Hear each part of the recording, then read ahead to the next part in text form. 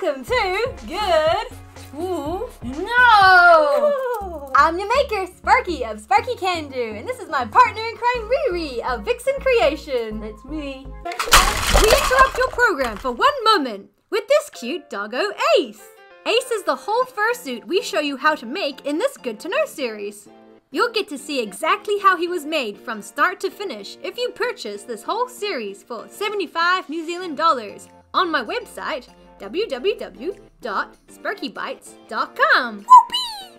And now, for a limited time only, he'll be up for auction on the Dealer's Den. Don't let this doggo escape. Pin him down and make Ace yours today. I mean, whenever the auction ends. Link in the description below. And if for some crazy reason we're all still alive after the auction ends, well, I guess you can still settle for buying the Good to Know series and trying your hand at making your very own fursuit. How's that for a sales pitch? Alrighty then, back to the episode for ya. Enjoy!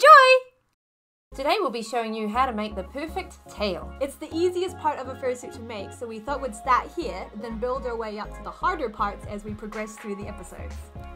Sparky, I have a question. What's that, Riri? I don't think this is appropriate attire for us to wear. I think you're 100% correct. Hot damn! Now we're professional and stylish. Let's get to work! Alright. Now, with any new build, you're going to first and foremost need a reference sheet of said character. This is the best way to get an understanding of how your costume's colors and design will look together before getting too carried away and then deciding you hate it. Here's what our costume's reference sheet looks like. Just kidding! There's way too many colors here, and they clash badly. You want it to look something more like this. That's much better! The design flows together nicely, and the colors match but also stand out without being psychotic. I mean, unless that's your thing. No comment. Yes, so let's not waste our time and money on supplies, then backpedal. Oh, and this is Ace, by the way. He's a wolf dog. Plain and simple, just, yep, a wolf dog. Yes, nothing more, nothing less. The takeaway here is, don't skim out on your reference sheet. Heck, it's a really good idea to get a talented artist involved. Oh, you should check out Sweden Treats. He does our reference sheet. I'll commission Sweden Treats. She does really cool drawings and shit. Even if you want to design it yourself, they can still give you helpful pointers. Support your local or not so local artist today. Supplies you'll need. Zip paper, markers, scissors, a pin cushion, some zippers, thin fabric, thick fabric, and of course all that luxurious fur you've been dying to use. And measuring tape. Tail patterns. They're pretty straightforward. You draw a 2D image of what you desire, and then cut two of them out and sew it together. We've got a bunny here, and then you make your pattern, and then add the little arrows showing which direction you want the fur to go. Whoop! So yeah, you can make it long and curvy like a cat, short and stubby like a bunny, or this one is going to be a natural wolf looking tail, so it's a bit more thicker and kind of hangs down. My boy Ace will have a classical looking cartoon wolfy dog tail thing. It's got a bit of curve to it with a flicky uppy bit for the tip. And don't forget arrows for the fur direction. Or if you're really adventurous, you can give your hand at a dragon's tail with spikes! Ah! But that's gonna take up a lot of time, so we're not gonna go there today. If you have a long tail but don't want it touching the floor, it's a good idea to measure from where your tail base will be on your lower back all the way to the floor, and then make sure there's about 15 centimeters of airspace. Go and grab yourself a big piece of paper to work on. My boy Ace, his tail is roughly gonna be 65 centimeters long. Ace's tail zippers onto the bodysuit. My zipper here is 40 centimeters long, which means I need to make the tail hole 20 centimeters. Get two tail holes and put them together and you got 40! Hey, quick math! Now that we have the shape, it's time to draw the design on for all the different colors.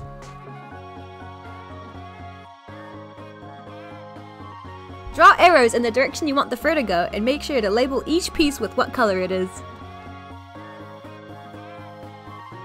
You also want to add marker lines every 15 to 20 centimeters. These will help later on when sewing everything together. Cut all the pieces out. Snippity snip snip.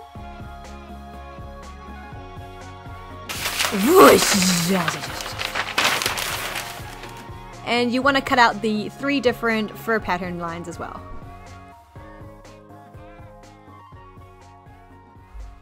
Yeah!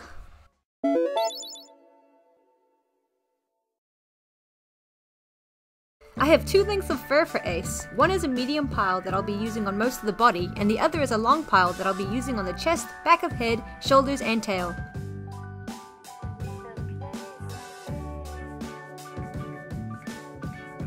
So first what I'm going to do is be marking which direction the fur is going in. This fur is going that way, yeah. So you might want to, maybe it might be easier if you turn it around. Check to make sure it's going the right way. This will help so you never get patterns facing the wrong way. It happens far too often, I swear. Lay the fur on a flat surface. I like the floor, but a table can work too.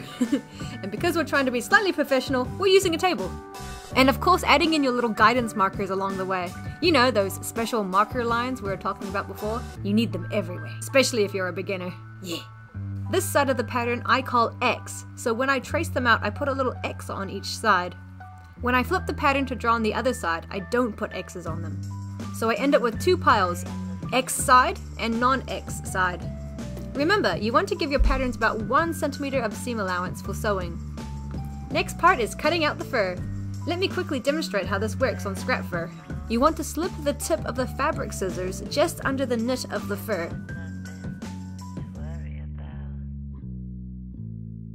And do small snips so that you're cutting mostly just the knit and not the fur.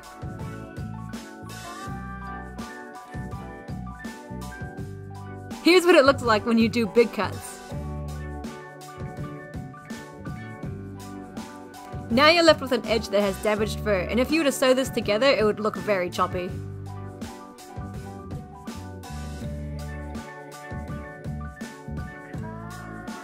Some fursuit makers use a sharp craft knife to cut the fur fabric, as it takes the chance away more of cutting the fur, but I find it a bit too fiddly with holding the fur down, and I can do it just fine with scissors, so that's my preferred method.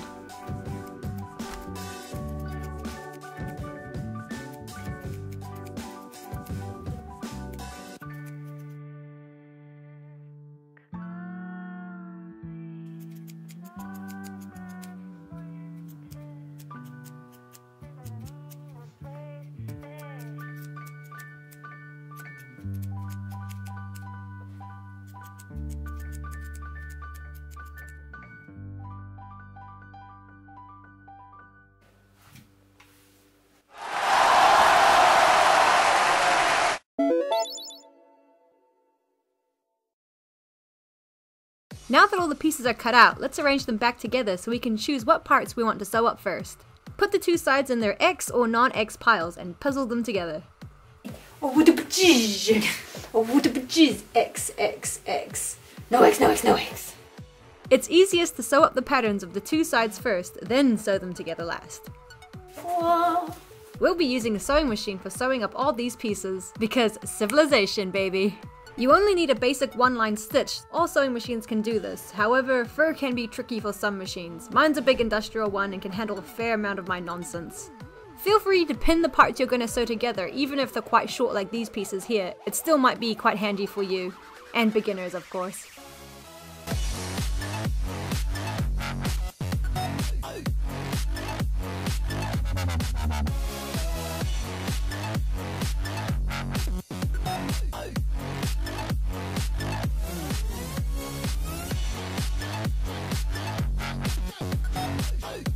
Smaller pieces like these I can just sew up with my eye and make sure that they're going through the machine at the same rate.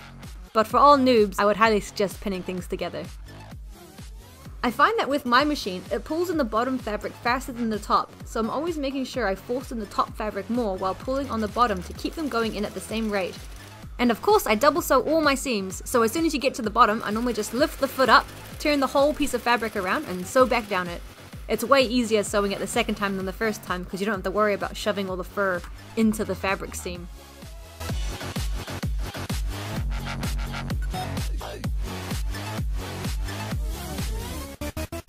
After fully sewing up the 2 halves, as you can see, so fluffy, you can now proceed to sewing them together. But first I'll mark out 20 centimeters on the underside of the tail, about 5 centimeters down. This is where I'm going to put my zipper for turning the tail inside out from, and stuffing once done. And again, checking constantly that your marker lines are matching up together, because as soon as they start going wary, things go downhill very fast.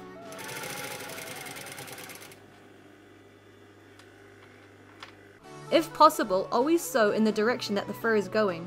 When doing the tail, I start from the top and go to the tip, then stop and do it again for the other side. I find this the easiest way to sew, and the fur looks best when viewed from the other side.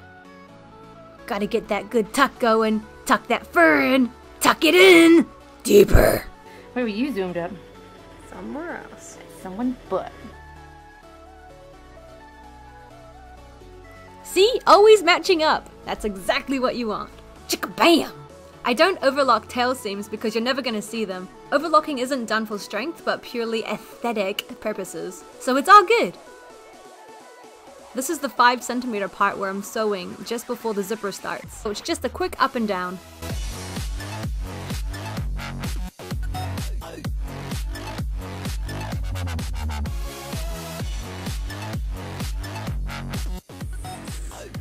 So nice. With my machine, I can rotate the wheel manually to make the foot slowly eat the fur. It's handy when you're first starting off a run or going over big, lumpy seams. Because sometimes when you put your foot down, the machine just takes off on you, so if you can do it manually really slowly, that's very helpful. You especially want to be tucking the fur in very neatly towards the tip of the tail, because that's what all the fur is literally facing against itself. You just have to force the fur back into itself and hope that you're not running over any. Woo! It looks like it's almost done, but it's not. You've still got a bit to go, so we'll just flip it inside out to give it a quick one-over to make sure none of the fur got caught on the inside when you're sewing. If you did catch any of the fur while you were sewing, you can try and brush it out. Preventative care is definitely easier than trying to make a fixer-upper afterwards. Oh, so nice. You feel so nice.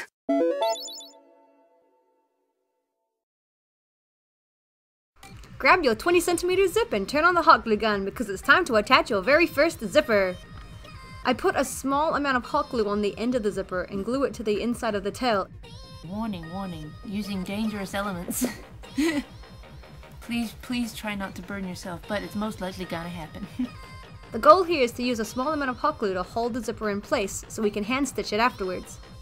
When applying the hot glue, you only want to use a small amount down the middle, not too close to the zipper teeth or the edge of the fabric, as it will make it harder to hand sew down if there's glue in the way. And it won't zip up properly if it's too close to the teeth either.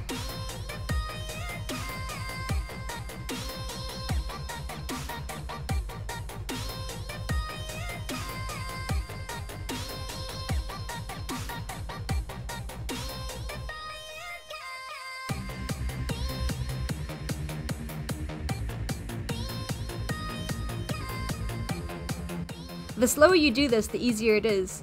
I'd suggest applying 5 centimeters at a time, and make sure to line the zipper teeth up by the edge of the fabric, never having the teeth going over the fabric. It's better to have it further back than too far forward. Don't worry about this marker line we're about to hot glue over. I put that in there before, forgetting that we were putting a zipper in here later. So we'll just go over the top, it's fine.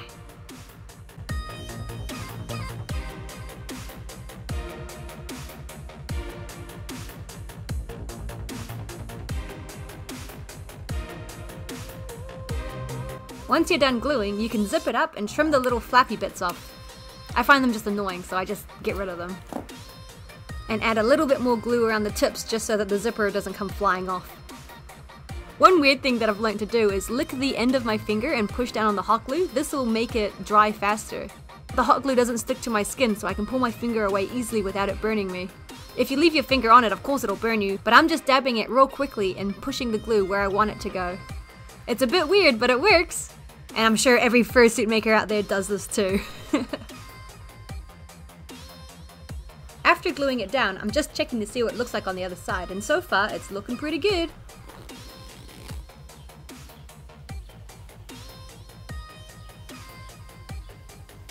Once it's all glued in place, you can now hand sew the zipper down using a blanket stitch. You first thread the needle, pull it all the way through, then tie the end to the part sewn through. Twice.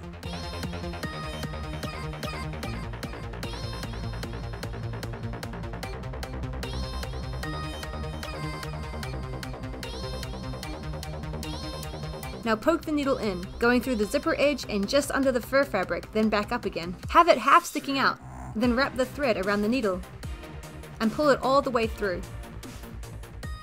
Do this part slowly and keep your eye on it, as the thread can get a bit tangled. I use my back fingers to hold the thread while I'm sewing, so it kind of keeps them untangled a bit.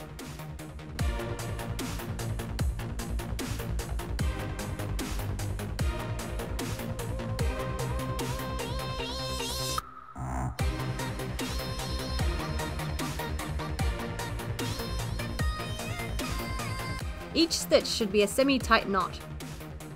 It's a great stitch for using on fursuits as it keeps everything tight.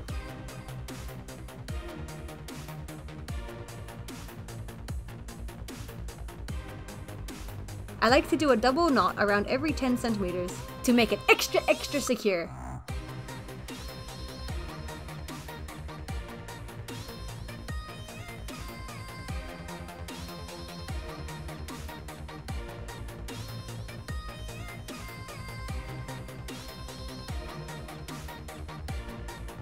Make sure your stitches aren't too shallow or spread apart. You want them about half a centimeter deep and that same amount between each stitch too. Good luck, my dudes!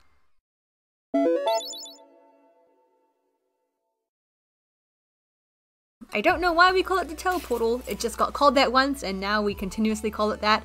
It's essentially just the covering that we put on the tail to stop the polyfill from coming out, and it makes it look all clean and tidy. Grab your 40 centimeter zipper that we were talking about before. This is the open-ended one. Unzip the zip completely. We're going to be using one half on the tail and the other half will be attached to the bodysuit later on. I like to use the part that has the zipper on it for the tail, but it doesn't really matter which side you use. Just like the last zipper, we're going to put a small bead of hot glue down the middle of the zip, not getting it too close to the teeth or the other side of the zipper, because we will have to hand sew this in as well. Zippers that go around like this, that have a beginning and end, I actually make the beginning and end slightly lower down, so that when you zip it up, it's got a little bit more fur for the zipper to hide behind. I always start by gluing down the beginning first. I do about 5 centimeters and then stop. I then go and glue the end for about 5 centimeters as well, just to get the beginning and end sorted out.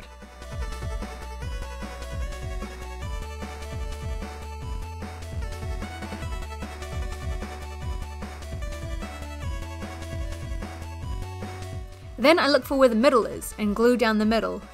This just makes sure you have enough fur and zipper matching up together, otherwise you might get too much fur fabric and then not enough zipper, or too much zipper fabric and not enough fur. So you want to minimize that by doing this. I forgot to do this part as well, but I like to add a tiny amount of hot glue just next to where the seams are of the tail. Put a tiny bit of glue over the seams and just push it down with my finger. Of course I lick my finger first so that the glue doesn't stick. You know that trick that I was talking about before? It's very handy for all these things.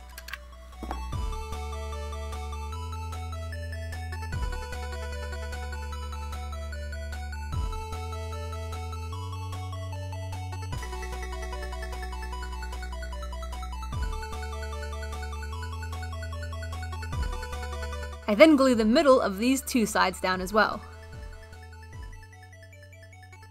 If you do get to a spot where the fur is bunching up and there doesn't seem like there's enough zipper for fur or fur for zipper, you can make the fur shrink down a little bit smaller or stretch out a bit wider for making it fit the zipper.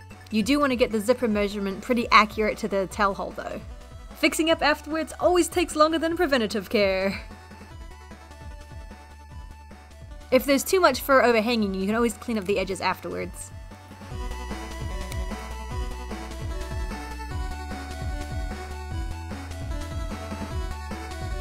Next up, you want to grab your thick fabric. This thicker fabric is what we're going to cut a circle out of and use as the covering. You already know that the zipper length is 40 centimeters. Hold it over the fabric and then use a marker to quickly outline that circle. It doesn't have to be 100% perfect, but you know, as accurate as you can get it. This tail portal is also where we attach the 2 nylon webbings where you slip your belt through for the tail loops. Beautiful. Then cut it out. Snip, snip. Snip, snip. Get your nylon webbing out and cut 2 pieces that are about 8 centimeters long. These are going to be your belt loops. Possibly burning. Nylon webbing frays a bit once you cut it, so you want to make sure to cauterize the end with a blowtorch or lighter. Did somebody say danger? Again, I lick my finger and pat down the edges to make them smoother.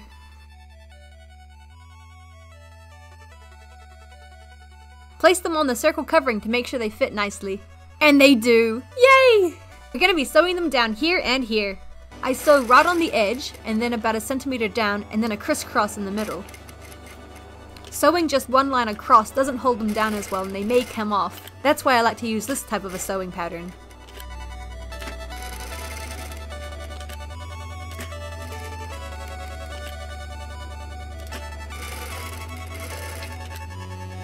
I sew over them a couple of times to really make sure they're sewed on there well. These babies ain't coming off.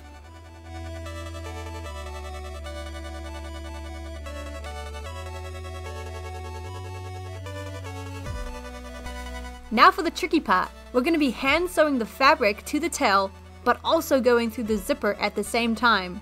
So here's how that looks. You grab your needle, you stick it through the fabric, you stick it into the fur knit, and then go through the zipper all at the same time.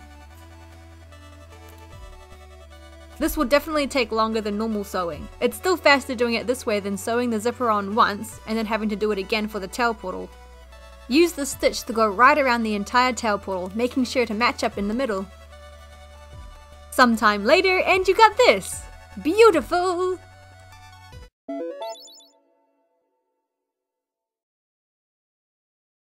Congratulations! Your tail is now done! You can stuff it full of polyfill! Ta-da! Unless you want to make a tail pillow with all the stuffing in it so it's all neat and tidy. This is where I use the thin black fabric. I used the same tail pattern that I cut out before, I just pieced it back together and taped it up. When drawing out this pattern, I give it 3 centimeters of excess. And because I'm lazy and don't want to trace out the pattern a second time, I fold the fabric over top of itself and cut the entire thing out. That way I end up with 2 same patterns of the same fabric. It's like cheating, but like the good kind. Once all trimmed out, you can sew it together, making sure to leave a 20 centimeter hole for turning it inside out and stuffing it up. Then proceed to, hey, turn it inside out, and then stuff it up, woohoo! Fill until it's cozy to sleep on.